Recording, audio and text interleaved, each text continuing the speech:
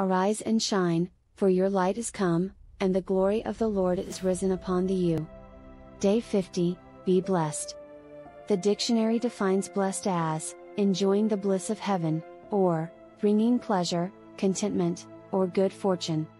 Today's first verse is from the book of Psalms chapter 1, verses 1 to 6, and it reads, Blessed is the man, who walks not in the counsel of the ungodly, nor stands in the path of sinners, nor sits in the seat of the scornful, but his delight is in the law of the Lord, and in his law he meditates day and night. He shall be like a tree, planted by the rivers of water, that brings forth its fruit in its season, whose leaf also shall not wither, and whatever he does shall prosper. The ungodly are not so, but are like the chaff which the wind drives away. Therefore the ungodly shall not stand in the judgment, nor sinners in the congregation of the righteous. For the Lord knows the way of the righteous, but the way of the ungodly shall perish.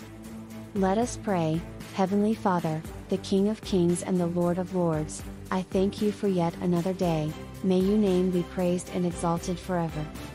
Father, show us your ways, O Lord, teach us your paths, that we may experience the blissfulness of your blessedness. Above all, let your will be done in our lives, and your name glorified.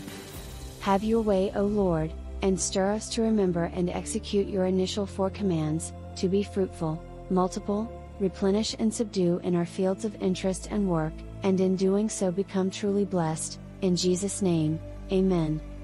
Also, may the grace of the Lord Jesus Christ, and the love of God, and the fellowship of the Holy Spirit be with you all.